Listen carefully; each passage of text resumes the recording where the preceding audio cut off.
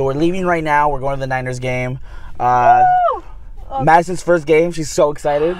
Look, I want to wear a jersey. She's got Kittle. I got man. the good old Montana on. Throw some dimes maybe, or they call me out to the field. Brought my pads. They're in the back just in case. And I also brought my football helmet, but I think I'd look better if I had the gold on. We're leaving right now, but afterwards we're going to go to our favorite Korean barbecue place. It's a secret place. It's a secret place. We're not going to tell you guys. It's just, we got to gatekeep because it's already getting too busy there. It's like Hot boys gatekeep. Hot boys gatekeep, guys. That's why I'm gatekeeping. No, but no, the place is super good. It's my favorite Korean barbecue. It's my favorite restaurant ever. It's so good. We love going to San Francisco, so every single time we're in San Fran, we always gotta hit up the good old spot. But let me tell you about this. So I'm gonna tell you guys a story about how we figured this place out. It's actually kind of funny, kind of stupid, kind of crazy.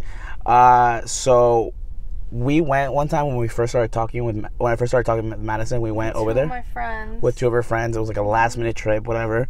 And we stayed in SF. We got there pretty late. It was like 1 a.m. and I was starving. And they were all hungry, but we were just like so exhausted. We're like, can we please just get something like fast? Like, but we didn't want the fast food, so we were like just trying to figure that out. And like, yeah. Plus, I being irritated. Yeah, I wanted like good food too, cause I mean, my man, I gotta eat, you know.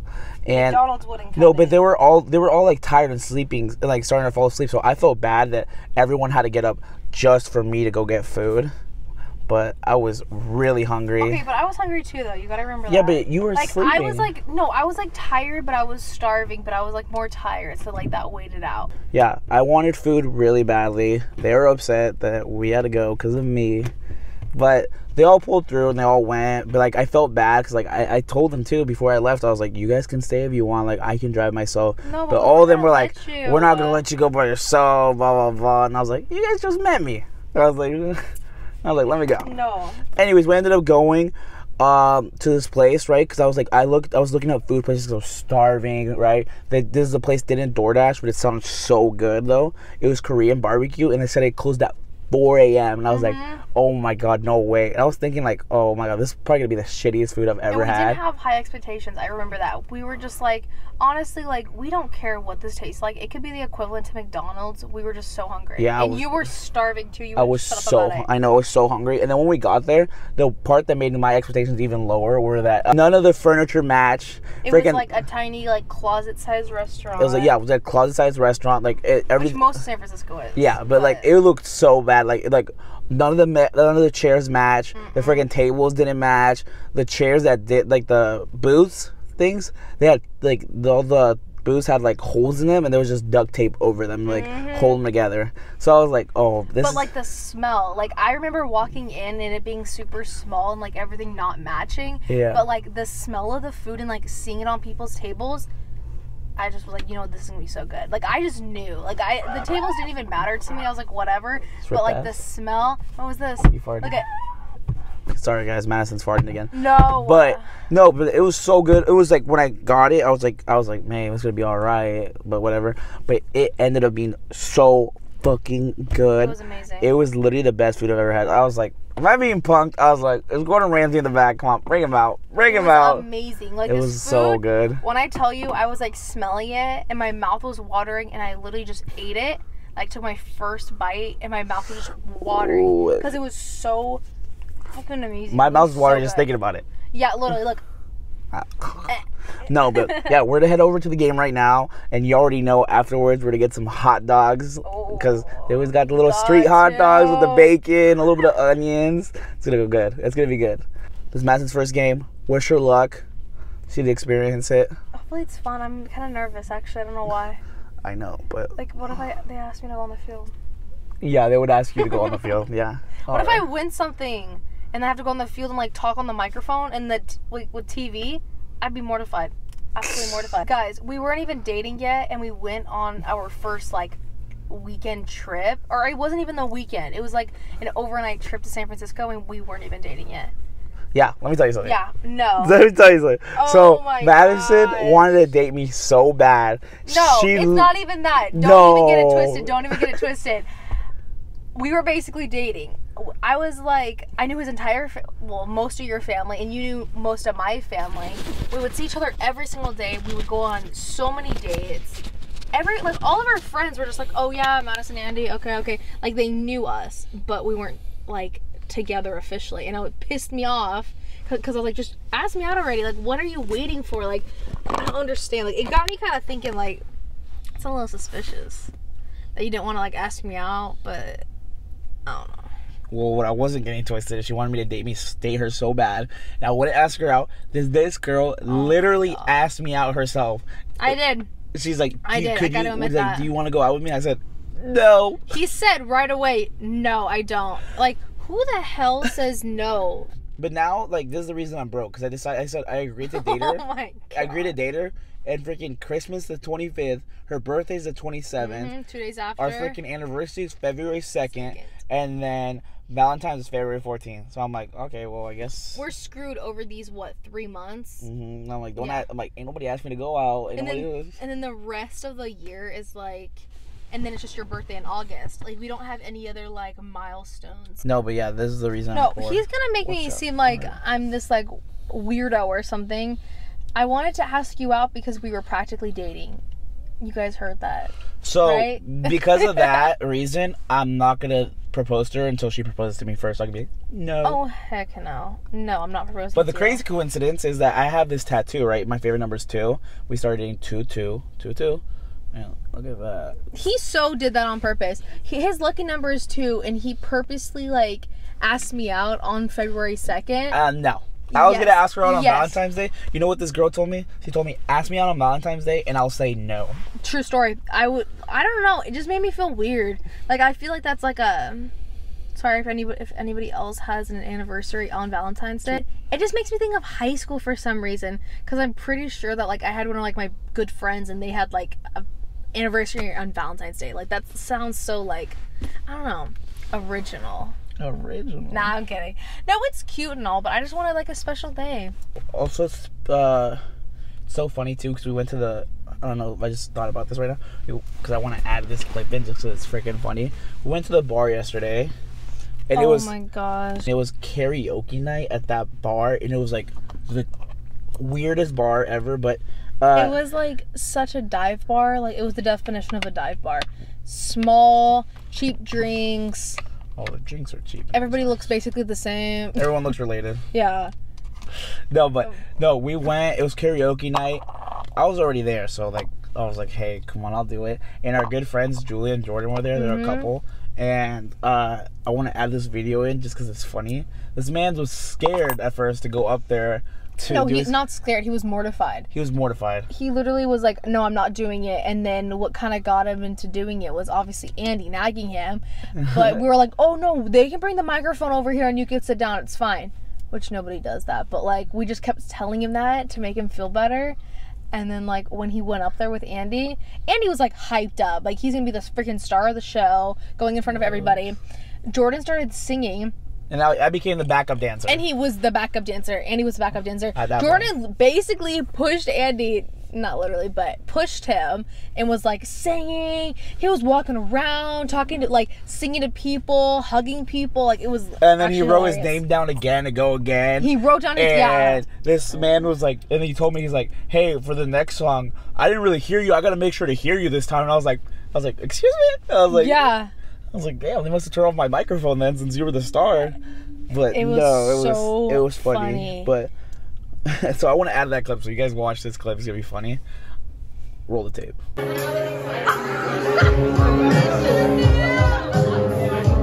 wish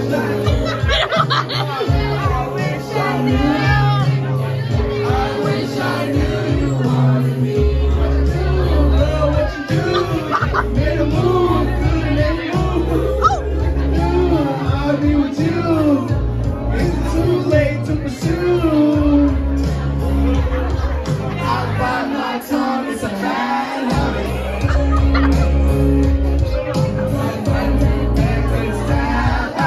Thought you were too good for me, my dear. Yeah, hey, my dear. Yeah, still stepping for reasons that I think are strong. Yeah.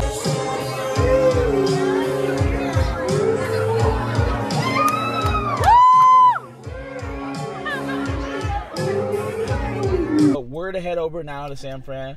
We'll get back to y'all later. It's still really early in the morning. As you guys can tell, it's still dark. Yeah. Plus, it's been raining a lot and it's been gloomy. We're trying to get like a head start to the day. Yep. We're both exhausted, but I'm still so excited for my first game. I know. It's going to be nice. I mean, it is right now there's a little bit of traffic, so probably a 3-hour drive. It's, what is it, like 7 a.m. right now, so it's still like light out. But we're to go drop off our dog at her mom's house. And then we're to go get some breakfast, charge the car, and then we're to head over. So we'll see you guys there. All right. Stay tuned, guys. Stay tuned. Madison's first game. Kittle. I'm presenting. Is it Kittle? That's Kittle. Kittle. Tight end. Tight end. League. Oh, tight Best in end. the league, baby. Best in the league. We made it. Let's go.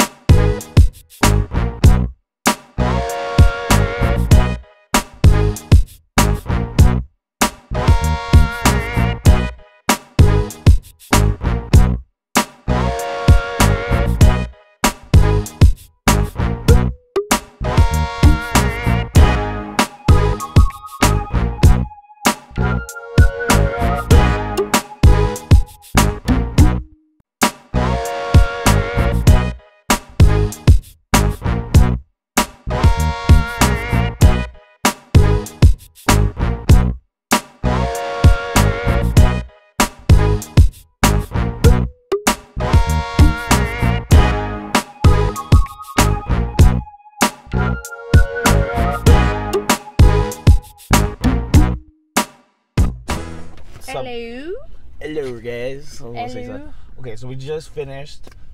We just walked to the car back from the game. How was your first experience? Crazy. Honestly, I didn't think the stadium was gonna be that freaking big. Like, I walked in, like, when we were walking up, I like see the stadium. I'm like, there's no way it's that freaking big. And like when you're like sitting there, it's way bigger than like a baseball. I think like baseball like field, and like obviously basketball too. But like it was insane. It was cool. But it was so fun. All right, well, we're about to go to our secret spot that you guys aren't allowed to know because Hot Boys gatekeep. So we're to go get some Korean barbecue And go to a hotel. Yeah, we're staying in San Fran, so you guys will come with us. But the people next to us were getting a little mad at us because we moved seats. Remember that? Because we get there. We moved seats and Oh we my like gosh. it's all good. Like our seats were good. We were in a good spot. Like this guy. like Lord Farquaad looking motherfucker kept on like getting in the like way. standing and like jumping up I'm like, during like the weirdest times. It wouldn't even be like an important thing. It'd be like the national not the national anthem. No, that's what? You're supposed to stand up for the national. Sorry, but it would be like the very at random times, like he stood up for the national anthem. What an asshole! Okay, that was really bad, you guys. I stand up for the national anthem. I'm sorry, I do. But he was like standing up during like I don't even know what was going on. Like I'm pretty sure just a little TV thing was going off, and he was standing. Like I don't understand. But anyways. The reason why we moved over, so we were in the same row, but we moved over like I think like 2 spots because the entire row was basically empty. So we're like, why not? Why can't we just move? There's no reason. So then like when it started to get a little bit busier, like more packed, the people in those seats started showing up, and we're like, oh great. And it was like kind of embarrassing. We didn't want to go back to our original seat. All right, guys. Well, we just finished charging our car, so we're to head on over to our spot. We'll catch up with you guys when we get there. Mwah. Well, guys, we made it to our hotel room. Good news and bad news. Good news is that we're staying in San Fran after all. We're almost about to go home because the hotel our reservation got lost. So that's great. So we literally looked everywhere for a freaking hotel. We could not find it because shout out to JP Morgan, the freaking business company thing, or Chase Bank, whatever it's called, for coming into town today and tomorrow. So every hotel is literally either booked out or their prices are so overpriced right now. It's actually insane because we were literally like looking at hotels and they had a standard king bed room for $12,000. And I was like, who the fuck is gonna pay that shit? Like, oh wait, JP Morgan might. But yeah, so we ended up getting this cool, like this like hotel that's like, it's kind of weird. It's kind of like gives you like a hostel vibe. There's no one on the front desk, and when we pulled up to our hotel, there's a sign outside the door that said, "Call this number to be let in." And I was like, what? And then he let us in, and then it's really, really weird, but like he let us in, and afterwards he had us like navigate us through the phone, like to come find our room. Then he had to give us a code to get our freaking room open. All right, guys. So we're about to go to our secret place. We're to walk there, but it's raining, but it's all good. We got love to keep us warm, right, babe? So right now, making our way to our place, guys. We're to walk. I'm gonna turn off the camera just because it's raining. Don't want to get it wet. So we'll see you guys when we get there. So be there shortly. But at least we're in our city now.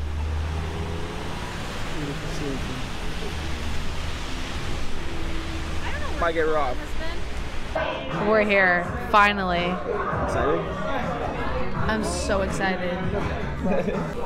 Told you guys, doesn't disappoint. Look how freaking gorgeous this food is. All right, we'll catch up with you guys after we finish digging in. All right, guys, so it's actually the next morning. We didn't end up recording anything else after the food. We just went to bed. Because we went straight to bed because it was pouring too. Yeah, and we were mad because we couldn't go to the hotel. I know. So right now we're just gonna get some coffee. We're at Phil's. I'm exhausted. Madison needs her coffee on. One thing about me is I drink coffee every single morning, so.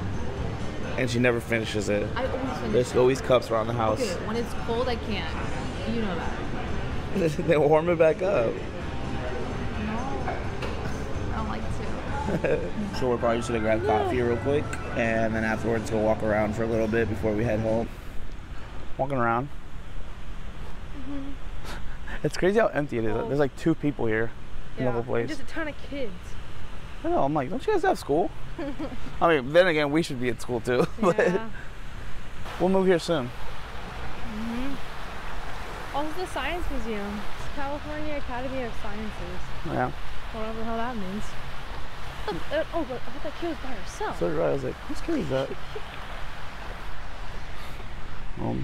Someone left their kid here? Dude, I think it is by herself. I think that kid is by himself. Who the fuck walks that far away from their kid? No, look, she's right there. Oh. I was like, who the hell walks away that far? Dude, she's literally like 20 feet in front of the kid. I know. That kid's like 2. I know. That thing is still in diapers. Oh, she's saying hurry up. Damn. Hurry up. Funny story, yesterday when we were leaving that restaurant that we're gatekeeping because Hot Boys gatekeep, it was so weird because like literally a guy pulled up, so it was raining, it was so cold, and some girl was walking by, right? She had nothing but an umbrella and short shorts and like a tank top, so you're like, what the fuck, isn't she cold? And it ended up being one of those ladies that, you know, you pay to have a good time, and there was literally a transaction happening right in front of us as we were walking in the middle of the rain. Like, in the middle of this rain, this man pulled up, this guy pulled up in the freaking, like, he looked gross too in the car, and we're like, pulled up, didn't even bother parking. The motherfucker was in the middle of the street, and he called her over. He like beeped at her. First she looked like she was my age, so I was like, oh god. So obviously when I see like a girl by herself in a city especially, I'm always kind of like, oh, like just kind of watching to make sure everything's okay. So then like I thought it was like maybe like an Uber driver or something, and she was trying to find like the driver. Like that's what I thought at first. But then like I heard her say something like, it's gonna be $200. $200. Yeah. And I was like, oh. I was like, oh, and she wasn't shaky in her voice at all. She was like, yeah, it's gonna be like $200. Like, I was like, what the hell? And I was like, wow. And I've never like, well, that just happened. I was like, as we were walking in the rain, we've seen that before, but like, first off, it's freezing, it's raining, everyone has umbrellas, and then right after that, like what, a few cars down, we see then a van. And I was like, oh god, please don't tell me. And then Andy's like, I think that's what you think it is. And I was like, okay. It's her pimp. I was like, that is insane. Like, gotta love the city, guys. Gotta love the city. But yeah, so the ocean though, look how pretty it is today. I know. I don't know what this area is called, but... It's called something. Oh, Look out. This is so pretty. There's even more buildings down here? Oh, you can go farther down. What is that? It's a lookout. No, is there water in there? Oh my god, it's leaking in there. Should we go down there? Well, that's kind of cool, actually. I'll do it. That's a lot of stairs. We want to walk all the way down there? Yeah, I don't know. That's a lot. I think I can see a good view from here. What is that, though? Like, why is it, like, broken and stuff? I don't know. Oh, you can go over there, too. Look, watch. Yeah, fuck that. Oh, there's boats out there. Oh, yeah. There's boats. It's cool. Pretty. Let's go back up. That's enough nature for the day. All right, guys, just made it back to the car. We're gonna go ahead and end the video like this because we're about to head home. Make sure to like, subscribe. Thank you guys for watching all the way. Friday, look out for that Q&A to be coming out. I'm gonna post on my story for you guys to send over some questions in case you guys have anything you guys want to know of me or Madison or both of us. So yeah, like and subscribe. Bye, guys.